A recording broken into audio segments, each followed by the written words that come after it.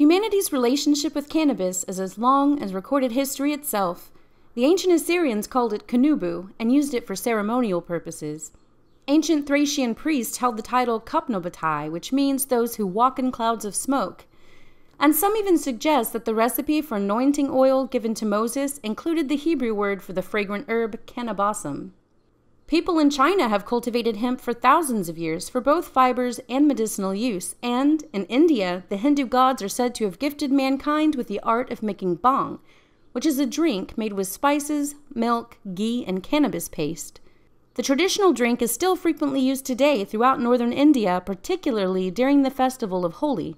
Another infamous drink of the gods may have also contained cannabis. In Vedic Sanskrit, it was called soma. In Avestan, the language of the Zoroastrians, it was pronounced homa, and was likely prepared and consumed by the Magi and certain tribes of the Saka or Scythians, known as Hamavarga, or drinkers of homa. The Scythians were well known for their love of cannabis. According to Herodotus, a historian who lived in the 5th century BC, hemp grows in Scythia. It is very like flax, only that it is a much coarser and taller plant. Some grows wild about the country, some is produced by cultivations. The Thracians make garments of it which closely resembles linen. The Scythians, as I said, take some of this hemp seed and creeping under the felt coverings throw it upon the red-hot stones. Immediately it smokes and gives out such a vapor as no Grecian vapor bath can exceed. The Scyths, delighted, shout for joy, and this vapor serves them instead of a water bath, for they never by any chance wash their bodies with water. Herodotus' story seems to be supported by recent archaeological evidence of cannabis found in Scythian and Pizarric burial sites.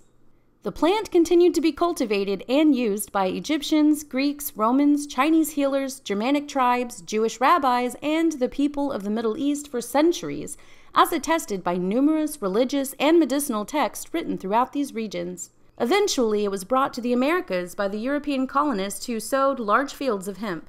By the 1600s, it became a vital crop as the sails which kept the Spanish, British, and French naval fleets quickly moving through the waters of the Atlantic. It was also an excellent fiber for clothing and textiles. Demand for hemp production was so important that King Henry VIII demanded every colonist grow a minimum of 1 acre of hemp for every 60 acres they owned. The practice was continued during the reign of Queen Elizabeth, who required a fine as a penalty for noncompliance.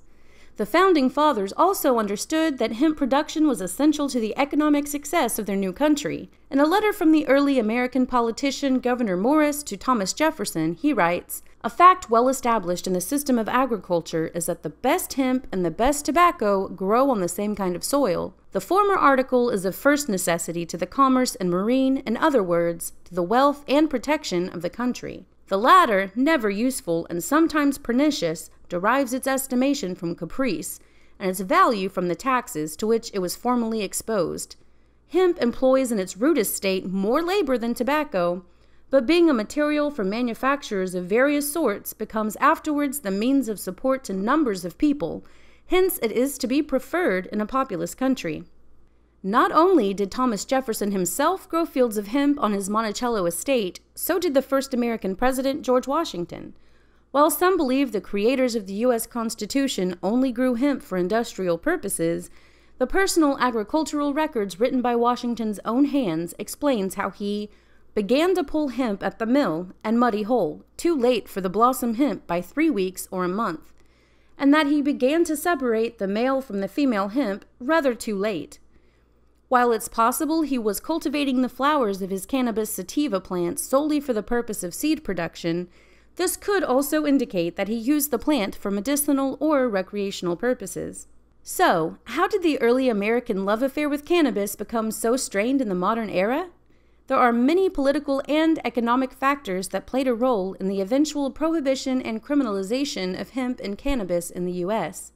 During the turn of the 20th century, there were many over-the-counter medicines which claimed to cure all ailments, and many of them contained high levels of undisclosed narcotics, including cannabis, cocaine, and opiates. States began outlawing the sale of, quote, poisons to the general public and established licensing regulations that allowed for these drugs to be dispensed by physicians only. By the 1920s and 30s, the invention of the decorticator increased the success of the hemp industry as a whole, which was a direct threat to powerful businessmen, including Andrew Mellon, William Randolph Hearst, and the DuPonts. At the time, Mellon was Secretary of the Treasury, and he had invested large sums of money into DuPont's nylon business, and Hearst had made substantial investments in the timber industry. In 1929, Harry Anslinger was named Commissioner of the Bureau of Prohibition, and in 1930 created the Federal Bureau of Narcotics, both of which were under the direction of the Treasury Department, which at the time was led by none other than Andrew Mellon himself. Hearst utilized his most valuable weapon, the media. He owned the powerful newspaper and magazine empire Hearst Communications, which included the San Francisco Daily Examiner, the New York Journal, Cosmopolitan, Good Housekeeping, the Washington Times, and countless others across the country. Anslinger and Hearst created propaganda pieces depicting horrific tales of people who committed violent, heinous crimes while under the influence of cannabis. Out of the more than 200 anecdotes included in Anslinger's Gore Files series published by Hearst newspapers, 198 of them are wrongly attributed to marijuana. Still, the propaganda campaign was extremely successful. By 1937, the team effectively convinced Congress to pass the Marijuana Tax Act. This tax required users and traders of cannabis to pay an annual fee of $24, or more than $600 when adjusted for inflation. If someone sold cannabis to an individual or business who had not paid their fee, the tax jumped to $100 per ounce, equivalent to over $2,000 in modern terms. The new law effectively made growing, manufacturing, selling, or buying cannabis and hemp financially impractical. Enforcement of this law varied over the next few decades, leading to many arrests. In 1969, famous writer and psychologist Timothy Leary was arrested under the marijuana laws of the time. He responded by challenging the constitutionality of the Marijuana Tax Act of 1937 in the Supreme Court. He won the case. The court unanimously declared that the Tax Act was unconstitutional. Congress fought back against the judicial decision by creating the Controlled Substances Act, which was signed into effect by Richard Nixon in 1970. Since then, the manufacturing, selling, and consumption of cannabis and hemp has been heavily regulated, with severe penalties for those who violate the law. Many states have recently begun to lift their own cannabis laws, yet it continues to remain illegal on the federal level. How do you feel about the prohibition of cannabis in the United States? Let us know in the comments below. Thank you for watching. Don't forget to subscribe and click the notification bell so you don't miss future videos.